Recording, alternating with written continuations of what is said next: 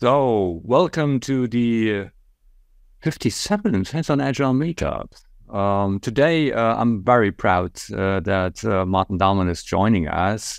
He's the author of the fabulous book on sprint goals. So, one of the books you really need to have in your library if you consider to be an Agile peer and if you want to take this all seriously, because it's offering such a interesting perspective, the background, and it really helps you to embrace this idea of value creation from a different and significantly higher level of perspective. So I highly recommend it.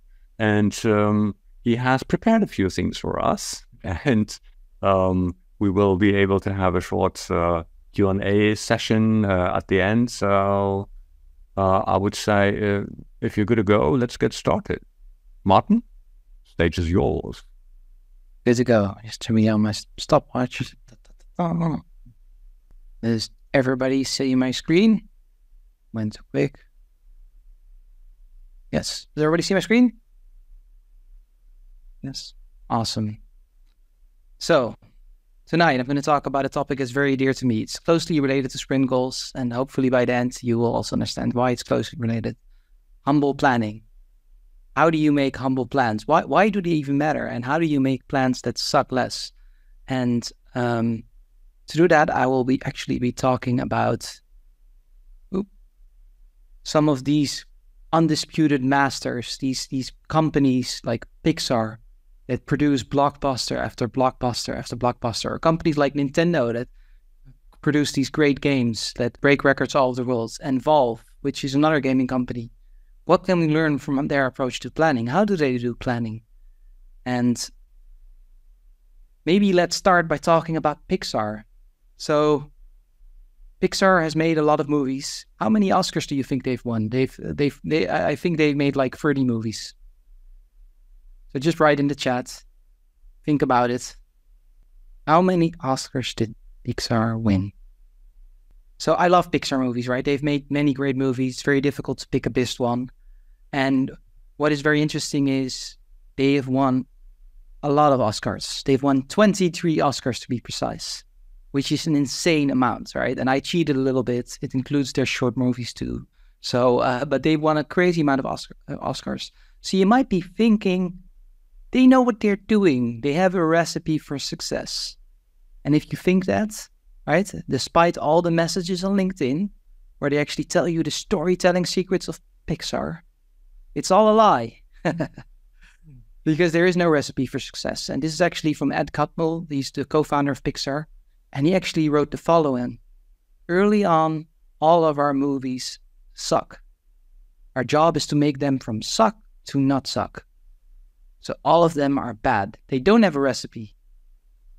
And maybe let's just tell some... Oh, it's going to the wrong direction. I learned something new. So let's talk about Toy Story. That's a really good example. So Toy Story is the first movie Pixar made. And they presented the movie at the storyboard review. So that's the moment when you have like the storyboard with the whole movie, and everybody hated it. And they hated Woody, which is the Indian, like the Wild West character. And they halted the whole development of the movie. And Disney said, this movie is so bad, you have to rewrite the whole script. And then you're thinking, yeah, Maarten, but this was the first Toy Story movie. Come on, okay. So then you go to Up, which I think is one of the best ones they made, like one of the better ones at least. And when they were making that movie, the initial story, the initial pitch was about a castle floating in the sky with a king, with two sons who hated each other. So if you've ever seen the movie, or even if you look at the picture, that's not a king, that's an old man, right? An old man with a little boy who's not his son. And they totally changed the movie because they were not able to make the initial story work. During the making of the movie, they discovered a different story and they were able to make that one work. And then you might be thinking, yeah, Maarten, but this is movies. So now let's go a little bit closer to software development. So this is gaming. This is GoldenEye 007. So I don't know if anyone in the audience have ever played this game, but this is one of the best games ever made. And what's very interesting is this game was delayed by 6 months. And I vividly remember as a child, people telling me about this game because you could play it with 4 people against each other. I was in gym class. That's how much of an impression it left on me. But what people don't know is that multiplayer was added in the final month of development while the game was delayed, because the developers were kind of playing around and found it so fun that they're actually like, this has to be in the game. And it was added without the knowledge of management, because they said, we're not going to tell management, because then they are immediately going to tell us, you're not allowed to do it. So without that game wouldn't have been as good. Another example from gaming, Half-Life. This is also one of the best games ever made. That game was not delayed once, not twice, but 3 times. And they were able to delay this game because actually, while creating the game, they did a lot of playtesting. So they had playtesters, and the playtesters were telling them this game is not fun. And they knew they had fun mechanics in there. So they actually made a level with all the cool game mechanics, and then they rewrote the whole game until it was fun. And And Valve has made many great games. You might not know them, but these are all like in the list of the best games of all time. Like, all of them are delayed, and they make fun of it. They call it Valve time. It's done when it's done. And they're also working on Half-Life 3 for, I don't know, 20 years or 15 years, but nobody knows. So yeah. And if you read the book Blood, Sweat, and Pixels, every game is delayed at least once. Like, it's not unique to these games. Like, every game is delayed because it has to be fun, and you cannot plan that up front. You discover that while making the game. So now to the realm of software development, where I actually have a lot of experience. I don't have experience as gaming. So for some reason, I'm cursed. I'm always involved in rebuilds. I've been involved in 7 rebuilds, which is a crazy amount. How many of these rebuilds do you think were delivered on time? So please write in the chat. I'm sure some of you wrote 0. Well, that's the correct answer. Like, I've delivered 0 on time.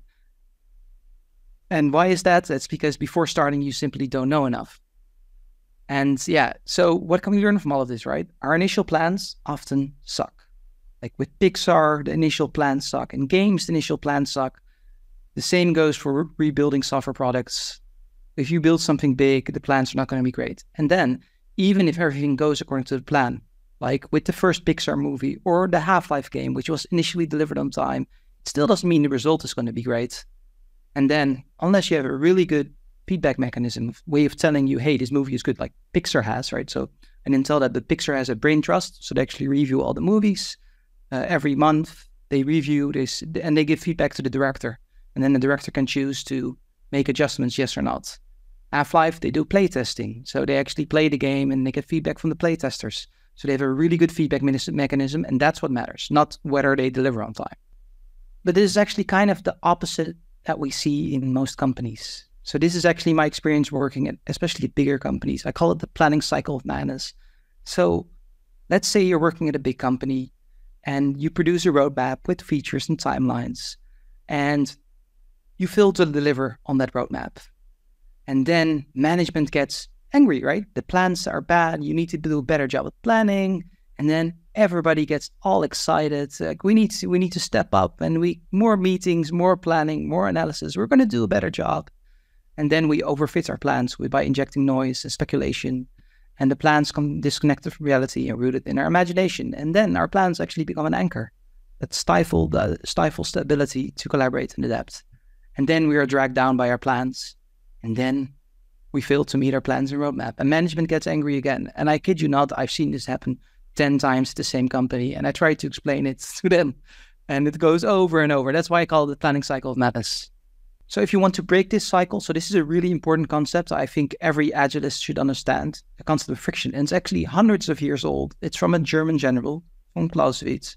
And actually he used this concept to explain what makes warfare difficult. I want to stress, I don't want to glorify war, but that's where a lot of the complex challenges first happen. It's like, how do you make plans when everything changes? And he basically said, in warfare, everything is very simple, but the simplest thing even become difficult because people are stressed.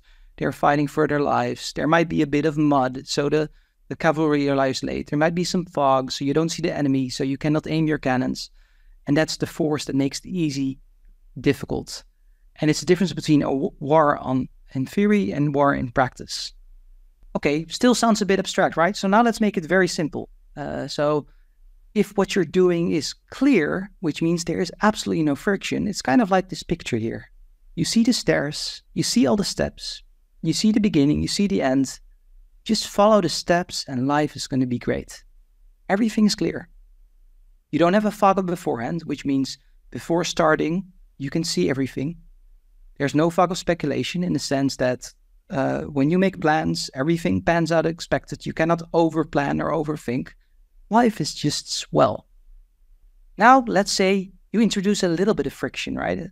So this is what you're doing is complicated. So this is actually my life. So I have an espresso machine at home, like a fancy one, which was a big mistake, actually. I love the espresso, but the mistake I made is I'm the only one that knows how to use it. So it's kind of like making espresso, right, with a fancy machine. If you're an expert, you know all the steps. I can tell someone else exactly how to do it. There's just a recipe you have to follow. But if you don't have expertise, then there will be a fog beforehand. You don't know before making the espresso or the cappuccino, you don't know exactly what you have to do. And if you lack expertise, then you're going to make all kinds of wrong assumptions and the coffee is going to taste terrible. Now, let's say what you're doing is complex. And I think the best example is the movie Jaws. So when Spielberg made the movie Jaws, he was an expert filmmaker. He was not world famous, but he was a really, really gifted filmmaker. He really knew his stuff because he made a lot of movies already and also directed a lot of TV series. And during filming, the mechanical shark broke down. So they couldn't film the shark. Other problem is he wanted to make a movie at sea with natural daylight. Well, that's really, really difficult because every shot, the lighting is a little bit different. You cannot connect them. So long story short, the movie was triple over budget, 3 times delayed. And the actors, they actually had to rewrite the script because the shark didn't work.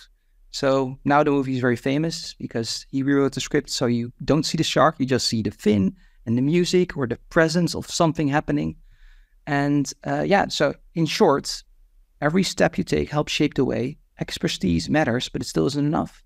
So during filming, the actors got the script 1 day before filming. He was improvising because he discovered, he had many surprises caused by friction.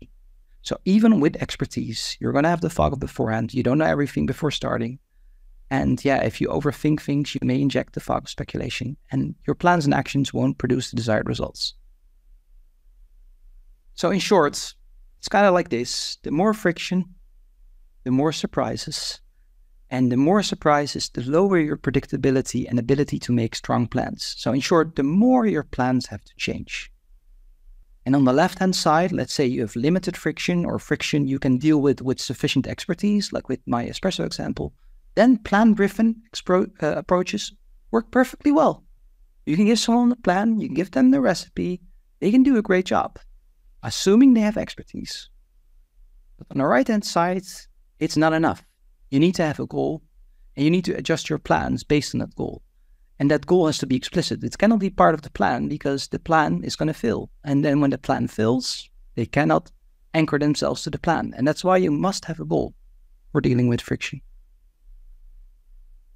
In short, in the plan we trust, that's when you have limited or no friction. And when you goal-driven approaches, which means you trust the results, you definitely don't trust the plan. To visualize in another way, if what you're doing is complex, which I believe most software development is, there are many things you don't know, and you can expect many surprises. And our default approach, which we also do when it's complicated, is to spend more time planning, but then you inject your plans with speculation and noise and all these false assumptions for things you cannot know before starting, which I call the fog beforehand. And then you have too much planning and your plans become disconnected from reality. They're rooted in your imagination. What we should be doing instead is what I call humble planning. Every step you take helps shape the way. The plan emerges as you do the work. It's not plan less, it's plan more later. When you know more, when you have a better understanding of the situation. And then you shrink what you don't know instead of adding this fog of speculation and injecting noise in your plans. And this is why my talk is called How to Make Your Plans Suck Less. Because if what you're doing is complicated and you don't spend enough time planning, your plans are going to suck. But if you do spend a lot of time planning with the right expertise, you can have plans that rock, that really kick ass. But if what you're doing is complex, you follow exactly the same approach, you're setting yourselves up for failure. Because, so all that big room planning, what many teams do, what you're doing is complex. You're really making plans for many months. You're only making them worse.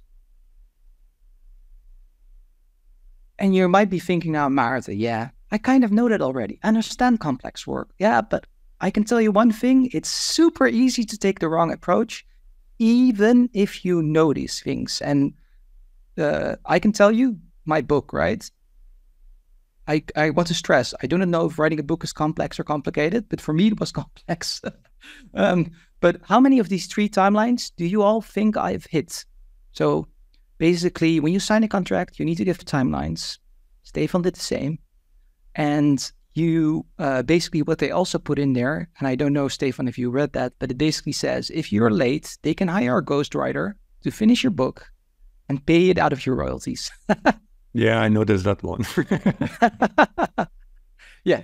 So how many do you think I hit? And I was basically super nervous because I was like, I'm screwed. They're going to hire a ghostwriter to finish my book, which I really didn't want. Not because of the money, because it's my book. So how do you, please write in the chat. Only timeline I hit was the first timeline.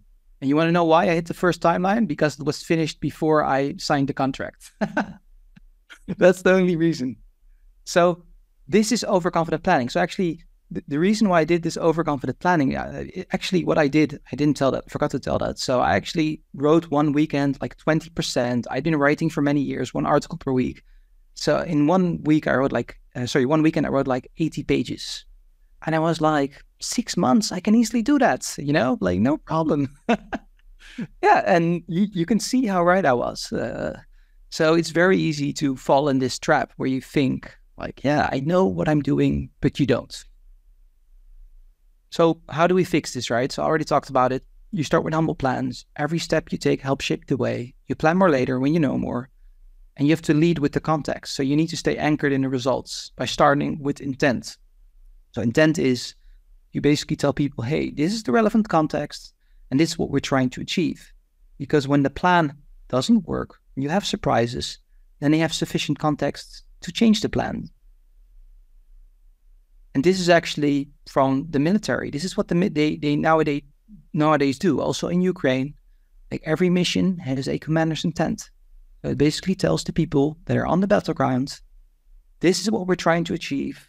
This is why it matters, so that they can change the plans. And this is the real world example from D-Day, which you might know from Saving Private Ryan's. Actually, secure, I'm hearing you, Charles. I don't know.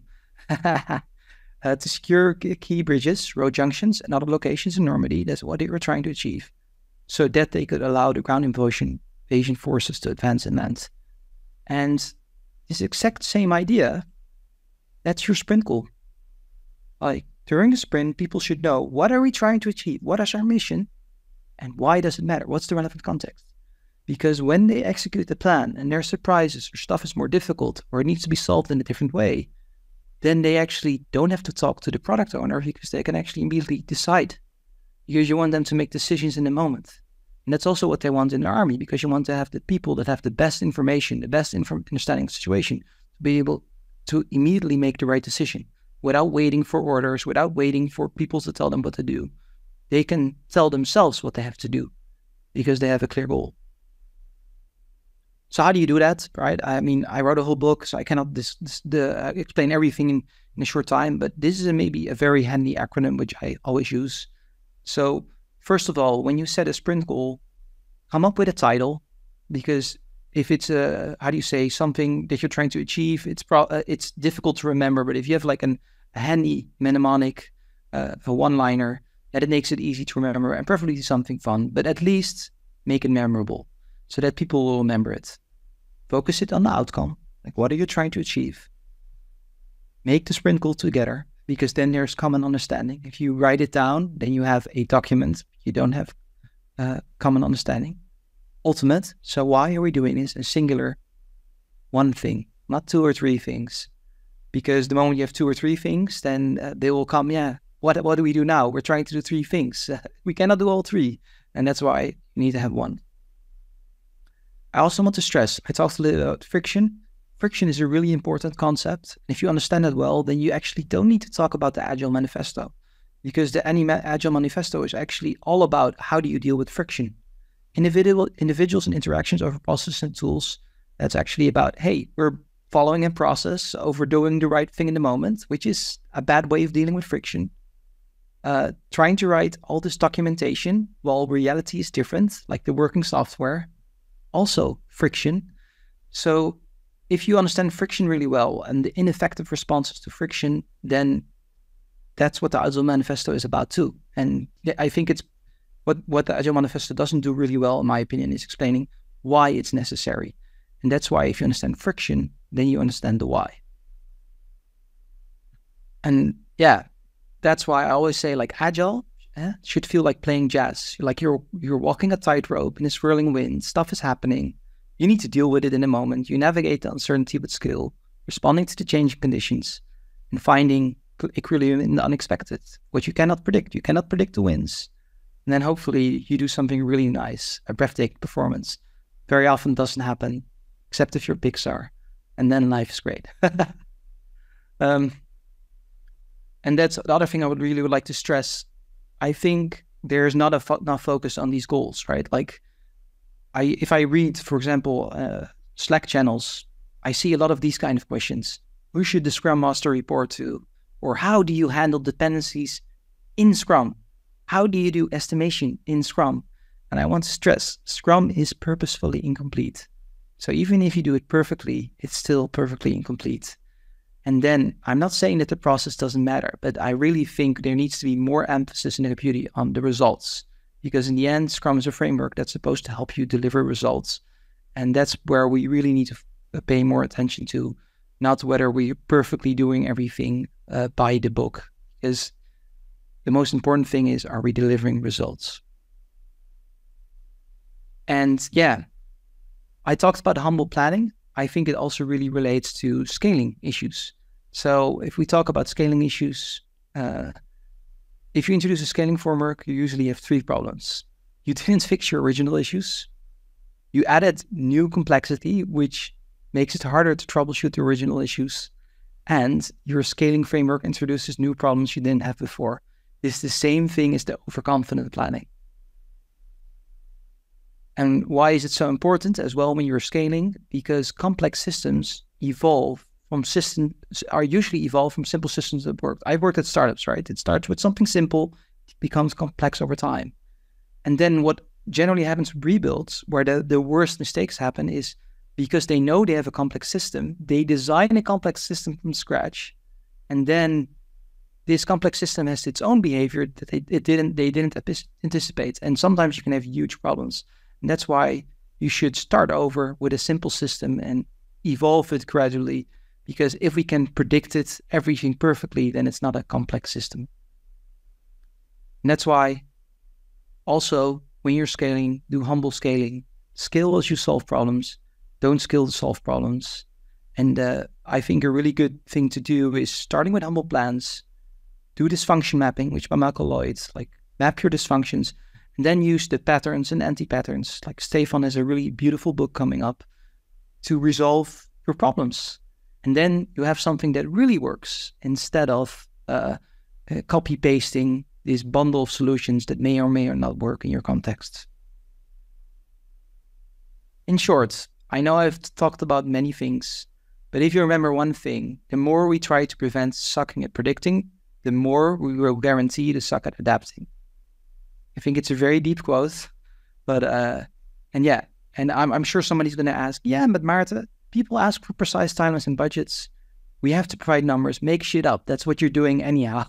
Like the only difference is don't screw up your plans to make these made up numbers, right?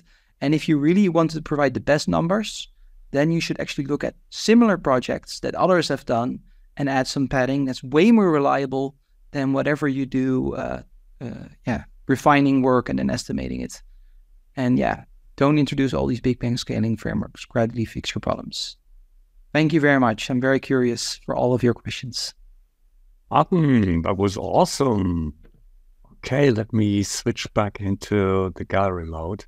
Now, you all have the link for the parking lot. I would say that give it 2 minutes or so. And if you have a few questions, please put them there. And then we start working on the Q&A part. Good one. How would you define friction? Yeah, it's a good one. Yeah. That's one I fortunately can answer. Wow, that's always good. Please remind you of the fact that in physics, friction is not bad. Without friction, we wouldn't be moving. A bit of friction is there okay. is a Kindle version. I see someone writing it. Okay. Good. Well, shall we get going with the first one? So, in a team with multiple different products within a sprint, it seems impossible to articulate a sprint goal, let alone a unifying sprint goal. What would you recommend? Shortening sprints to days? Yeah. So I'm going to answer, but Stefan, I'm sure you also have some stuff to add. I'm also curious, so here's the main thing, right? If you cannot set a single sprint goal, then that's usually a symptom of other problems. For example, working on too many different products at the same time is a symptom. And I can tell you one thing, which I've also been in those situations, is if you're working with one team on 4 or 5 products, then it's very hard to work as a team because you're working on 4 or 5 products. So it probably means one is working on one product. I've been there, I was a product owner for integrations. So that is your situation. And I don't think sprint goals will fix that situation because you cannot force them to work if you have to work on 5 things at the same time. But I would say, having been there as a product owner for integrations, that is your problem. For me, a team is a group of people working towards a common goal. And if you have a team working on 5 things, there's not really a good common goal. And I also don't think Scrum is the best thing because you're not really a team. So you're going to have a daily Scrum where one person talks about product A, another person about product B, another one about product C. They're not all going to be interested in that. So this is based on my personal experience. So whoever asked that question can, of course, also respond because I don't have the full context and maybe I'm missing something. But that's these are my thoughts. Hey, what's the next one? Oops. Oh. If the time foreseen for the rebuild of products was originally much longer, would they have to be delivered on time? I'm not sure I understand the question. So I also saw there was another question. But maybe it's good to ask for clarification because if the question is, if the timeline would have been longer how do you say, it would have been longer than it took, would we then have delivered on time? Probably yes. But I don't think that's the question. There's been some research done that actually the best way of estimating is actually if you really look at similar projects, which is hard, right? I mean, in software development, and you add a certain amount of padding, and because then it's actually these estimates are real world estimates rooted in all the stuff you didn't know before starting, and because it's a similar project, you're actually estimating similar, degree of uncertainty, stuff you didn't know. So, and then you deliver on time. But I think the fundamental problem is, this is maybe the easiest way to explain it is, let's say I show you a jar of pennies, right? And I make a picture of the jar of pennies and you only see the picture. You see one side of the jar and I ask you, how many pennies are in there? Well, good luck. You can estimate. You could be right. You could be wrong. And I really feel that's the same thing when you're doing complex work. You just don't have enough information before you start. So, I think, of course, you can deliver on time, right? You can get lucky, so to speak. Just as like when I ask you, hey, how many pennies are in this jar? You could give the perfect answer, but you don't have the information. That's what I believe. Thank you. Okay, next question. A lot of advice around sprint goals mentions making it specific and measurable. Smart. Yeah. But not all sprint goals can be measured. So how would you approach this? Yeah. So that's an excellent question. So I think one thing I didn't talk about, which I obviously talk about in my book, is so when you deliver something, that's an output. Right? It's something you do, but the outcomes, they are usually lagging. And for example, sometimes even in e-commerce, running an A/B test can take months depending on your traffic. So the key thing I'm trying to say here is you need to formulate your sprint goals in such a way that people understand what we're trying to achieve. And what we're trying to achieve is, first of all, that output, that there's something to deliver, but second of all, that outcome. And there is a link between the two because that output is supposed to drive that outcome. And another important conclusion from this is at the sprint review, you need to discuss old features from many sprints ago because those lagging outcomes can take a long time. So you need to be able to talk about them. So smart sprint goals, it's a start, right? But it's not enough because I formulated smart sprint goals. Nobody talks about them because you get a goal like increase conversion by 15% because blah, blah, blah. Nobody's going to talk about that. But if you have like a fun title for it, like, I don't know, show me the money or whatever, people will remember it and then they will drop it in conversation.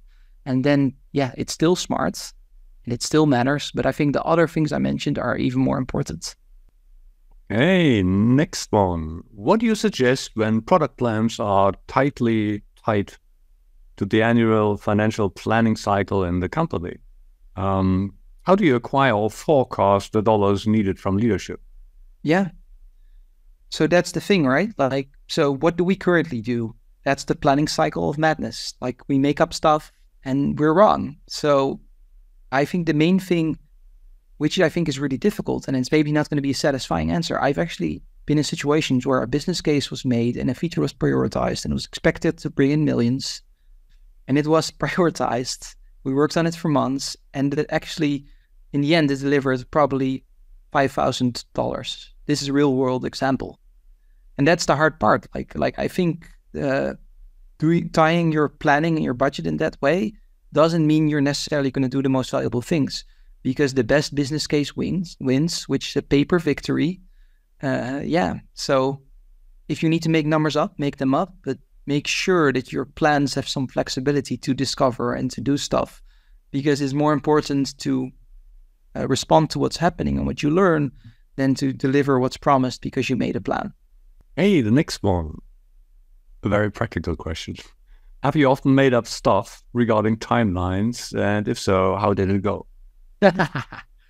So here's a fun story. So actually, the two product rebuilds that were the most accurate were the ones where we actually didn't involve the developers in the estimation. We did, of course, involve them in the ultimate forecast. But the reason is that we just, me and the CTO sat together, we just made some stuff up and we really made it crazy. A lot of padding, and then we showed it to the teams like, hey, we could do this with you. And then you need to break everything down, sit in a meeting room for many days. You want that? No, so this is what we want to present. Do you think it's reasonable? Yeah, we can easily make it, which they didn't make. So I've done that. And you don't get a really a better answer or worse answer. What if your humble plans become over budget? Any suggestions? Consider the question line 6 also. That was the rebuild stuff. Okay. Because sometimes your timeline is shaped by your budget. Yeah, correct. So here's what I think most people do and which I believe you shouldn't do, right? So imagine you have a timeline you have to meet. Then what they do is they put everyone in the meeting room and they actually break everything down, estimate everything. And that's the plan and that's the timeline. And what I think works far better is what is the smallest thing you can build that's a step towards what you're trying to achieve? And how can you deliver that as quickly as possible? And working on that. So really doing something which removes, and especially if you're have like something risky, removes the most risk and uncertainty, and really push the team to say, hey, what can we do in 1 month? What's the smallest thing? That provides so much more information. And even if you throw it away, which I've done, then you're usually still faster than if you do the other approach, which is breaking everything down, estimating it, and being wrong. Okay. my favorite question, how do you define friction? How do you find friction? So the way I would define friction is the more friction, the more surprises. So if what you're doing is you're faced with friction, the more surprises you're going to have. And surprises basically is new information. It's like related to, how can I say, the definition of Cloud Shannon, like entropy. So the more surprise something contains, the more information it has. And so more friction, more surprises. Now, a very practical question. Will there be concrete examples in the book? Good Yes, versus there will bad. be concrete examples in the book. How to make humble business plans. Oh, that's a fun one. Okay, how to make humble business plans. I think the best example I've read is on the book Delivering Happiness from Tony. I cannot pronounce his last name, but I will write it. Tony, that's how you write his name, I believe. Could be wrong. He sadly passed away a few years back. He's the founder of Zappos. And what he actually did is, so Zappos was the first online shoe retailer. And Tony was an entrepreneur since a young age, selling, I think, worms and buttons. It's all told in the book. But anyhow, you might be thinking, hey, I want to sell shoes online. So I start with an e-commerce web shop and all these things. He didn't do that. So actually what he did is, he started with a WordPress website.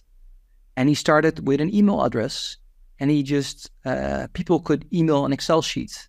Like they could, download an Excel sheet with all the shoes.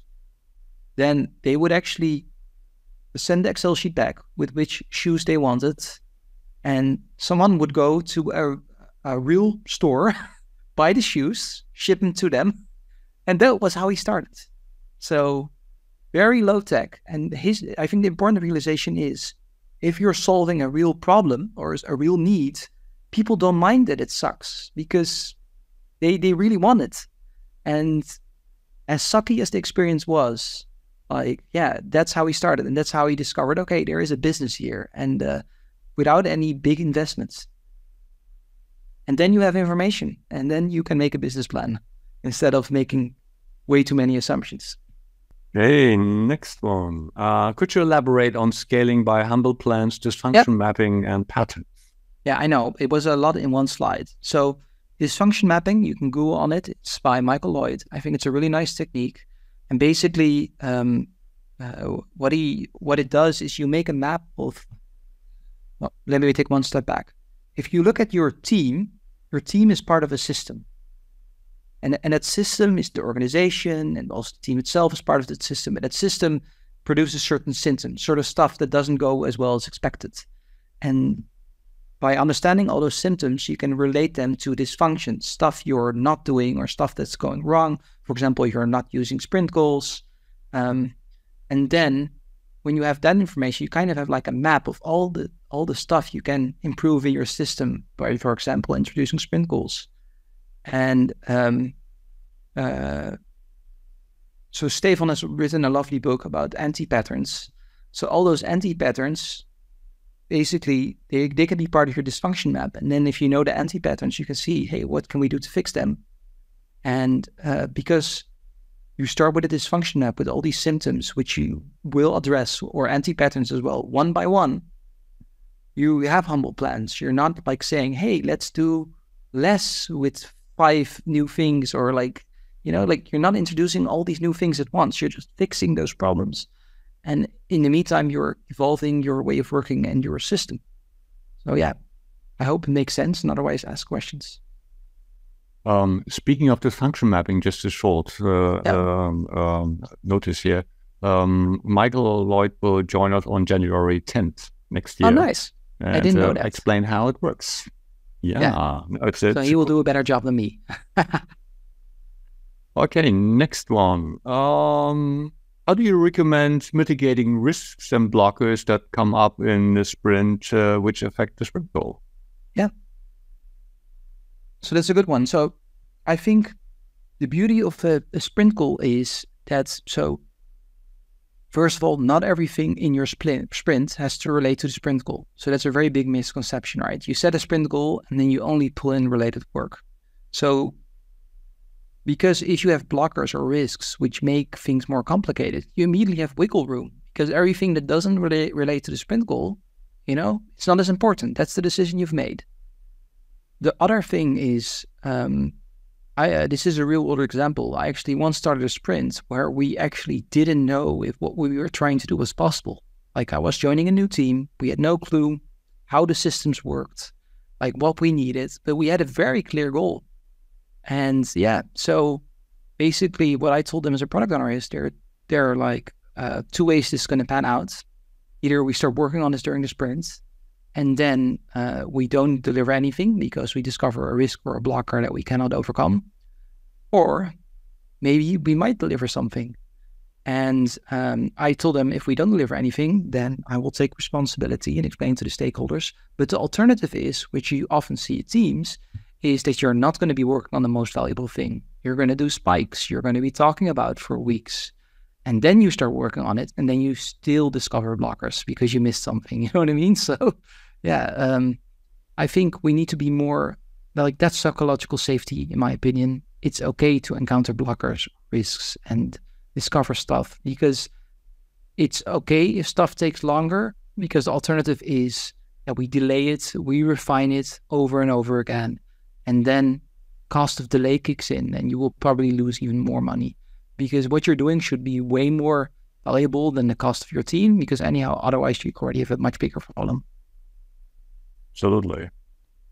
So, next one. If you have a team that is used to measuring outputs, what is the best way to get them to switch to measuring outcomes instead? Yeah. So there's this exercise I often do in workshops, and I will talk a little bit about it because I think it's a really simple exercise. So I ask people to think about, in pairs, like, one person listens, one talks. What is the last purchase you did, and why did you make that purchase, right? And then people start telling all these stories, like, I bought a washing machine because blah, blah, blah, blah, blah, blah, blah, And then, of course, the end of the exercise, ask them, okay, so they switch. And then I ask them in the end, what does delivering value mean, right? And it turns out that value is something very personal. Like, some people want a Porsche, some people want a Ferrari. It's all, want a Lada. Like, it's the same. It's all a car. It does the same thing. And they don't talk about money, which is interesting. And then I asked them, okay, so how much time do you spend talking about business value versus customer value in your company? And in companies, they always talk about business value. And they always talk about money and business cases. But the important realization from this exercise is it starts with value creation, like making something possible in someone's life, making them sleep better. And that's something that doesn't fit in this business case. That's something very intangible, and that's an outcome. And yeah, so that's what I do. And I think it's really eye-opening. I hope I explained it well in a short amount of time. Okay, next one. How to deal with teams that want a long-term plan, how to deal with the psychology. Yeah. So in the presentation, you saw that one thing I try to do with my book is introduce these concepts using easy-to-relate stories so that you can explain what is the fog of beforehand. Like, before starting, there's a fog. Cannot know everything. These are all things that you can use to explain to C-level, but also people in your team, why this long-term planning doesn't work. And as well, I'm working on open sourcing a friction game with the cats that you saw, right? So that you can actually do this game, so that you can explain, like, hey, what we're doing, is that complex or is it complicated? How do we know that? And I think that's the way to go, because people need to understand what's at the bottom of this. And I can tell you one thing, many people in the C-level, they are frustrated with the roadmap not being delivered on time. But what they actually believe is it's the fault of the people. You know what I mean? Very often, like, if we had sufficient expertise, we really knew what, then we would deliver on time. And that's flawed. And that's how I would address it. Thank you, Nora. Hey, what's your take on estimation? Yeah. So I know there's a whole no estimates camp. I'm not in that camp because I've worked with estimates, without estimates. And I think all the conversations that happen before an estimate still need to happen when you don't do estimates. They are all the same conversations to reach common understanding. And then at the end of the day, you put a card down, right, with a number, but the number doesn't really matter that much. And then you decide, okay, is it too big, or do we need to size it smaller? Are there differences? That's not what takes the most time. And then when you do no estimates, then you're kind of like slicing it small, but it's still an estimate. Does it fit in the sprint 1 or 0? That's it. So I don't think there's big of a difference. So I don't honestly get what all the fuss is about. So yes, you always should slice small, whether you do estimates or not. And all the steps are still the same. So there's only less room for abuse, yes. But if you have good stakeholder management skills, then there won't be this abuse with or without estimates. Okay. Have you explained the exercise with business value in your book? I don't think so. Okay, that was a fast one. Okay, yeah, because you know it, right? You know your book, and I could be wrong, but I don't think so. I do have a different story in the book where I talk about this, and you might remember, Stefan. It's kind of like the story where I was a child at the beach, but I'm not going to go into it. But there's a story which explains it beautifully, in my opinion, because I was a kid, and basically, I'll tell it very shortly. So as a kid, I went to the beach, and my parents, they would actually pay for drinks and pay for food, and it was super expensive. And I was like, I don't know, 10 or something. My eyes were really big, like, whoa, they're paying so much money. Well, there was a supermarket around, right? 10 minutes to the supermarket. And I was like, my parents are fools. Like, why are they not going to the supermarket? But now I'm a parent, and I'm like, they were super smart. They were paying to spend more time with the kid at the beach. I would do the same. Like, so literally the same thing, but the perspective on value is very different. Only thing that's changed is my age. And last question, and we have 4 minutes left. Optional. I'm interested. Do you want to speak about the reason you wanted to write this book? What was your focus? Yeah, well, I'm also curious for your answer on this one, Stefan, because maybe it's the same, maybe it's very different. But for me, the reason for writing this book is because this topic grabbed me. So I also get a lot of questions like, are you going to write another book? And I'm at the moment, the answer is, I don't know, because I'm just waiting till something grabs me, where I'm like, oh yeah, I really have something to say. So at the moment, I'm just reading. And if something grabs me, I will take the opportunity. And if it doesn't, then this is my last book. What are your thoughts, Stefan? I think it was a selfish reason to a certain extent, because I had a sort of ebook available of the same topic anyway, could download.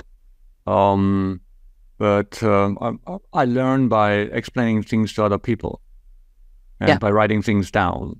So writing a book about it seemed to be a good idea. Never wrote a book before, and I thought, how hard can this be? And it's not hard, right? No, of course not. Totally simple. I mean, I just had to rewrite 2/3 of the book. But it was a fun exercise. Will there be a second one? I have no clue. Absolutely. I mean, there must be something I'm really curious about, and I would like to explore more. I need to learn more about. So I like this inversion principle. I shamelessly copied that from Charlie Munger, and it really helps me. So I like to switch things upside down to get a different perspective. Big fan of pre-mortems and tris and what comes to mind. Right? So in that respect, it was a good exercise. Nice. Okay, Maarten, this was exciting, awesome. I'm totally happy that you managed to get here despite your kids are ready for bed. I really, really appreciate that. And I hope we can repeat this next year if you like to. Yeah, absolutely. Yeah, totally.